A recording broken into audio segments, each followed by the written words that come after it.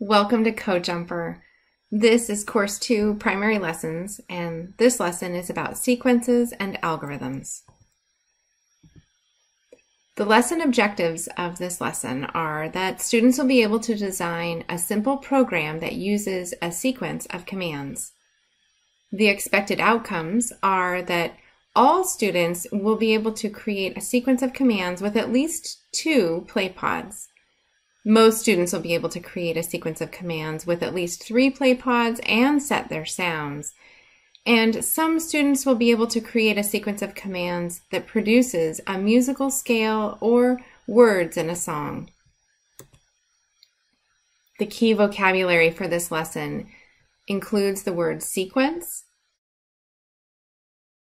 A sequence is where one action is followed by another action. Another word is algorithm, a step-by-step process to complete a task. Command, an instruction for the computer. Many commands put together make up algorithms and computer programs. A computer program is the last vocabulary word. This is an instruction for the computer. In this unplugged activity, we will introduce students to the idea of how individual actions can be performed in order to complete a task. The materials needed for this unplugged lesson are index cards, one for each student, a pen or pencil or some form of ability to write down thoughts, and chairs. Up on the screen for the unplugged activity, there is an image of 4 students holding hands together. In this activity, you're going to need index cards. There's a couple different ways to get things written on the index card, and you can choose what works best for your class. But as an introduction, I'm just going to pretend that I'm going to write on it myself, or I'm going to have someone help me touch type or put the information on the cards from the adults, and we're just going to let the students be the example, and you'll see what I mean in just a minute. Students will help brainstorm what goes on the index cards, and it's going to be tasks or things that are happening in the morning to get ready for school. These are tasks like waking up, brushing teeth, combing hair, eating breakfast, packing your bag. You'll need enough for each so that each student can have one step in the tasks of how to get ready in the morning for school. When students have their index cards, have them line up, and ideally they could sit in a chair, but if that doesn't work, students can stand as long as they can touch each other or join their hands or somehow be connected physically if possible. The teacher is going to stand at one end of the line and yell the word run. The first student is then going to say out loud the task that is on their card. And then when they're done, they're going to squeeze the hand of the person standing next to them or sitting next to them. Then that will be the indicator or the input for that person to yell out their task that's written on their card. Then they'll squeeze the hand of the person next to them, and so forth, all the way down the line. This just gives a very physical way for students to understand that a sequence is a series of these tasks happening in a row, and one event triggers the next event. So yelling it out and then squeezing the hand triggers the next task to be started. You can introduce the word algorithm here, which is a step-by-step process to complete a task. Make sure they're using that word algorithm in a way that maybe they haven't used before. It's a little different than a mathematical discussion about algorithm. You can have students maybe in one spot drop their hands so that they are separated from each other and see what happens when you yell run, and they should predict maybe what's going to happen.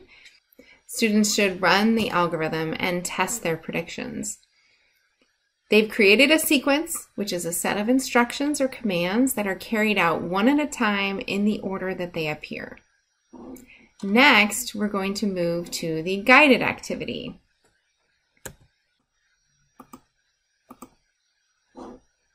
Next, on to the guided activity. The objective of this activity is that students will be introduced to the play pod and they'll be able to combine pods to create a sequence of sounds. We'll cover the same vocabulary: sequence, algorithm, command, and computer program. And the materials needed for this are the hub and 8 play pods. Before you get the kits out with all of your students, you'll want to be mindful of how students are interacting with materials. You might need a set of rules listed. You might want to stage some ground rules for your class, similar to any way that you would manage materials in a classroom. You can always just start with a list, and it's amazing what students will come up with when you tell them that we may need to be thinking about how to handle these materials carefully, and how should we get it out and put it away, and all of those things about your environment, depending on the needs of your students. You might need to walk them through opening the case itself and taking out each of the parts as needed. In this case, you might want to explain and discuss what the hub feels like, and make sure it has batteries in it, and make sure that they can identify the play pod.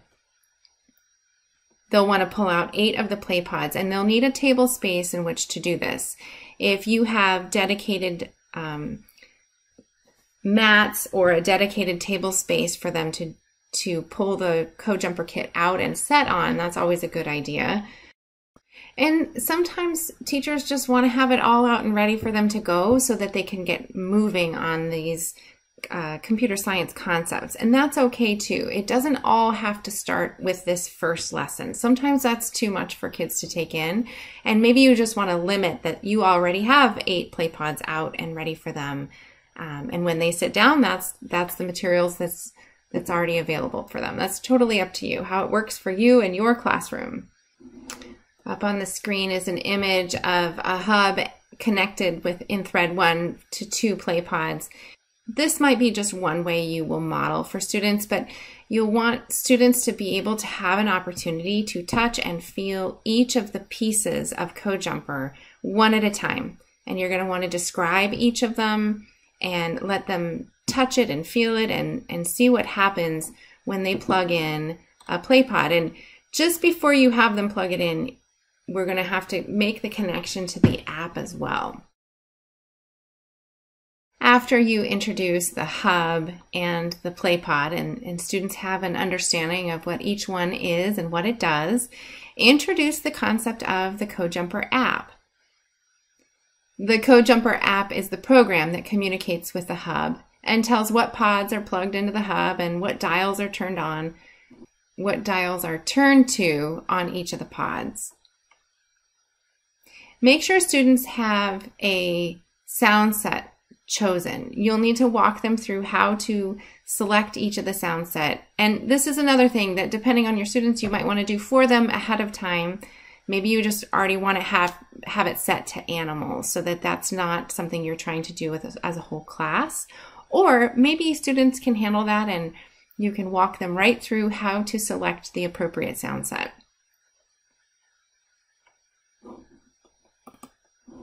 So I'm going to switch my camera now to show the CodeJumper kit on my document camera. And on the left-hand side is the actual app. I have the sound set for thread 1 set to animals, and I'm going to walk my students through plugging in one play pod. First identifying the play pod, and then plugging it in, and then plugging it into thread 1. Help them to recognize the click sound that it's connected, and also make note with them that the app has changed. There is now a line of code that has appeared underneath thread 1 that says play horse for 1 times speed. So now begs the question, what do the dials do? You can instruct students to change a specific dial, like you could start with the sound dial and have them turn it until they hear, maybe you could help them find a cat sound. There's a cat sound. Then have them add another play pod. to the back of the first play pod. Listen for the click, and a line of code automatically appears. This time it just happens to say play pig for 1 times speed. Have students now press the play button and show them how to trace the code. So they're going to press the play button, and as the sounds are heard, they're going to use their fingers to follow along the chord coming out of thread 1 and gently touch the white part of the play pod that is making that sound, and then follow the chord to the next play pod when the next sound is heard. So we're going to practice that right now. Push the play, trace the code, the cat, and now a pig sound.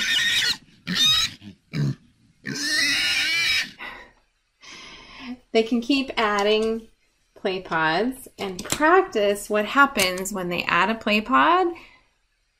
They can eventually turn the dial to get a different sound, and what happens when they push play. In this guided way of doing 1 pod at a time, you'll ensure that students make the connection between what's happening on the dials, what's happening in the app, and what's happening for their ears when they hear what is being played. Once students have 4 play pods together,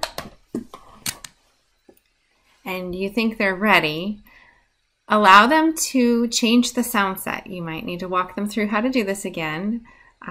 Select the thread 1 animals and choose the drop-down menu under sound set and let them go down to Twinkle Twinkle and select OK. They've got 4 play pods. There's 4 lines of code for Twinkle Twinkle. And just see what happens. See if they can sequence it properly. This is a great opportunity to roam around the classroom and ensure that all students have figured out how CodeJumper works, and ask some of those questions like, what do you think the sequence is supposed to be? Or what is the sequence that you have in your program right now? I'm going to flip back to the PowerPoint deck and talk about the exploration. In the exploration, students will create a program with 8 play pods, set the sounds on each pod, and run and trace the program.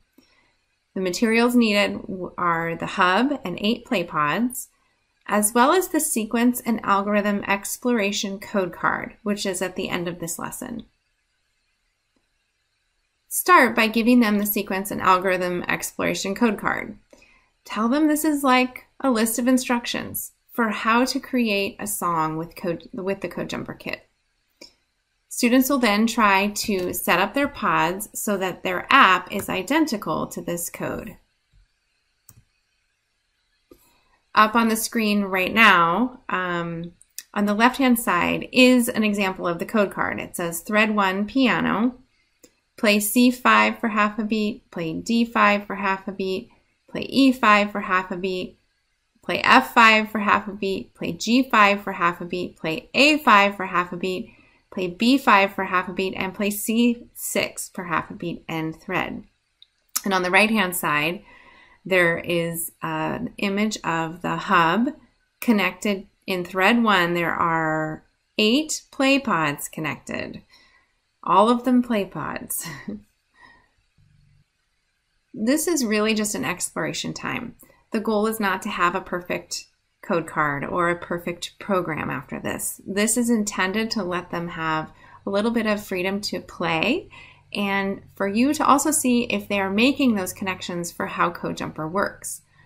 Try using the vocabulary words in your questioning as you support students in figuring out how they can create their programs. And encourage trial and error. This is a little bit hard, actually, and it's okay that they don't get it right at the first time. Remember, this isn't about making a perfect copy. It's about the process of how to build a sequence. It's important to emphasize the thinking that had to go into all of this sorting and what comes next in the sequence rather than the product itself or having a finished example of this code card. And that is it for sequences and algorithms. Thanks for joining.